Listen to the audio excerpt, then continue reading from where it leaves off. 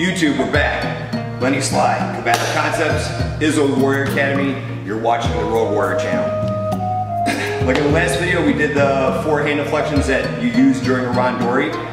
Just like I said, we're going to show you in this next video 2 of the Nage Waza techniques that's used within the TenShin Randori. If people don't know what Nage Waza means, Nage means to throw. Basically throwing waza, throwing techniques. So we're going to show you 2. We're going to show you Kokyunage and we're going to show you Sumiotoshi today. The next video, obviously, we're going to show you the other 2. You'll be able to see that at the end of the video. We'll have a couple highlight clips and you'll have something to look forward to. So one thing I want to make clear really quick is that in the TenShin style of Aikido, the way we do Randori is a lot different than what the traditional Aikido people do in Randori. That's more based on, moving in and out of your opponents as your ukes, your attackers are coming at you. So you're basically trying to weave in and out and not be clipped, not be grabbed, so on and so forth. Also in traditional Aikido, there's a lot of striking that's involved in the Randori. You see a lot of Shomanuchi strikes, a lot of Yokomanuchi strikes, as well as grabs. Well, in our style of Randori, in TenShin Aikido, the only attack that's really used during our Randori, you have the Nage Randori, which is basically showing all the throwing techniques within the Randori. There is no striking that's involved because it's the way how I look at it or view it is more of an exercise on how to deploy each throwing technique within the Randori, as well as incorporating your hand deflections within that Randori. The Randori that we use on Dan testing is basically a smear the prayer without the ball. You got 3 guys that are lined up on one side of the dojo. You got the person that's actually doing the Randori himself. The sensei yells out Hajime, which means attack. The 3 guys jump up off the mat, onto their feet. They attack the Nage at full speed, 100% beat down. It's pretty brutal. It's, like I said, it's smear the prayer without the ball. It's a pretty hardcore Randori. It's not practiced very widely in traditional Aikido because in a sense it's kind of dangerous. Because it's taken very seriously with us within the TenShin Randori. There's a lot that goes into that Randori. There's a lot of inner workings in that Randori that a lot of people don't understand. And when we do the beatdown Randori video, I'm going to go into more detail about that, the reasons why we do this and how you benefit from it. But today's video is basically going to be on the 2, like I said, the 2 Nage Waza throws that are in the Randori, where there's 4 that we use. But I'm going to demonstrate those 2, go into a little bit of an explanation of that, and we'll call it a day at that point, move on to the next video. So with that being said, my uke Frank, hi, onegaishimasu. Like I talked about how we do Randori, the attack that's usually done with us is shoulder grab or munedori, so as he comes in, it's strong. Okay, it's not, flimsy where you start doing this and the hands start going over the place. There has to be intent behind the attack. On top of it, it can't be a zombie-like attack. It can't be a Frankenstein, like, so you're doing this. That's not effective. On top of that, and people do that type of technique, you have fingers easy, and you can use Yubidori within Randori as well to submit your opponents. But in this particular exercise of Randori, this type of training in Randori, you don't want to attack like that. So your attack is not already telegraphed. You start to attack and then your hands go out to grab or shove. In this case, because this is a training video for people that want to learn how to use this type of technique in their Randori or train in this type of Randori, the attack is going to have intent, but the intent isn't going to be to grab. It's to give an honest attack to where then you can learn how to throw by using these techniques. So the first one we're going to do is Kokyunage. So as he comes and grabs, the idea behind this is that you want to cut the hand into your center.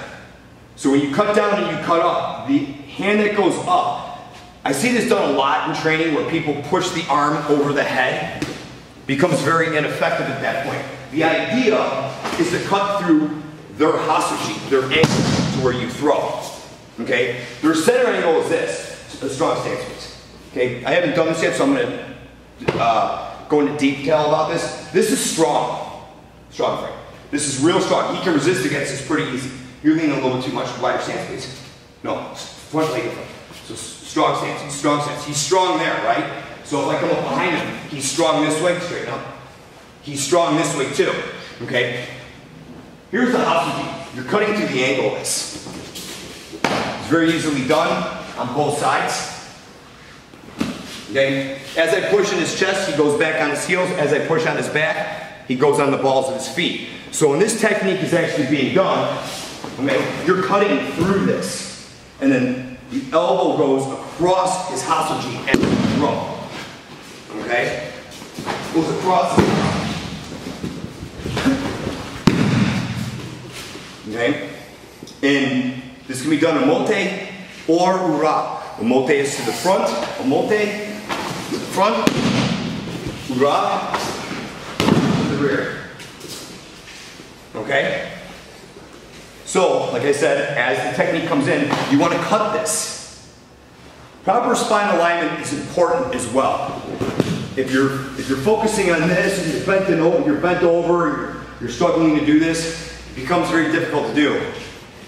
This is one of those Aikido techniques that comes across very effortlessly when it's done right, and obviously the inner workings is what makes it look effortless. If you know how to cut the angle, you know how to cut through the Hatsuki of uke, disrupt their balance, you become successful. You could also do this to where you're actually tripping them as you throw. So they can't take a step or make sweep. Okay, a little slow. So from here, you can step right into here and apply a leg sweep, throw this. In a Randori setting, what you have to watch out for is you have 3 attackers in Randori. Some dojos, some organizations have 4. Depends when you start getting up there in Dan ranking, when you test for like a 3rd or a 4th Dan. You might have 5 people that are attacking, 5 ukes. You're not going to be doing a beatdown Randori in that. Most Aikido organizations, especially the traditional ones, don't do a beatdown Randori. Most of the Shihan just look for the movement, seeing that you're controlling the room, controlling your attackers. With that being said, we kind of step it up a little bit of a notch and go the whole 10 yards with this and pound on the nage. It's kind of like almost like an initiation when you test for your Shodan and you do Randori, you take the Kemen for the guy that's testing. Your goal is to really beat the shit out of that guy, in all honesty. When that guy's done with his Randori, his gi's all over the place, his Hakama's barely on, it's pretty brutal. I mean, I've seen guys with busted lips, bloody noses, gis are completely gone. It is what it is. So, again,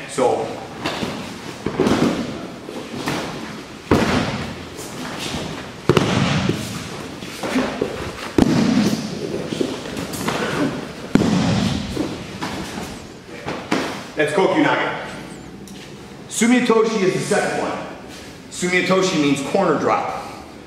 So from a katate dori application, you're going to corner drop it. You're going to stretch them out. You're going to cut on the elbow, and you're going to push down.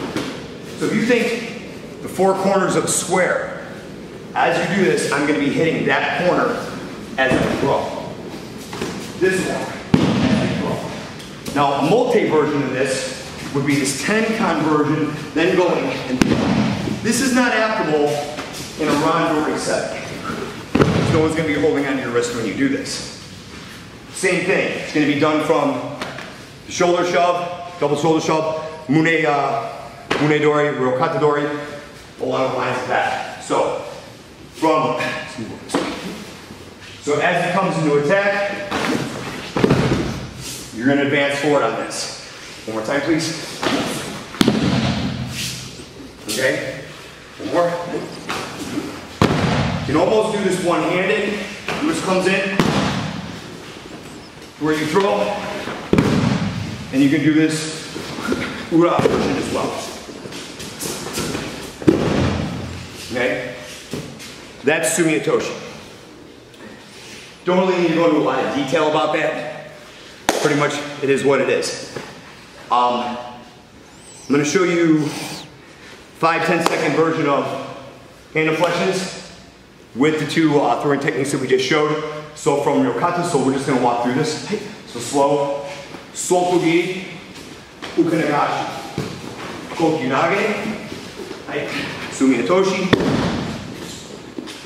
Kokyunage, Ukanagashi, Kokyunage, Sumiotoshi,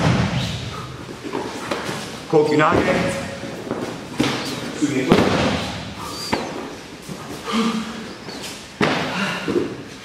A little winded, huh?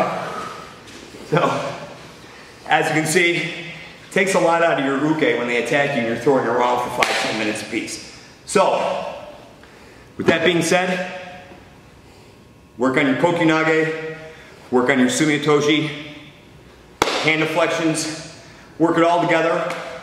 You know, hand deflection, throw, hand deflection, throw, hand deflection. Change it up. You know, make it work for you. Has to be explosive, has to be fast, but you can work at it slow. That's pretty much about it. That wraps it up for this video. We'll have the next 2 techniques, probably in a week or so. We'll have another video shot of the next 2 of the Randori, Nagewaza techniques. Thanks for watching. As always, like, subscribe to our videos on the Road Warrior channel. I'm Lenny, Combative Concepts, Israel's Warrior Academy. Thanks for watching. Have a good night.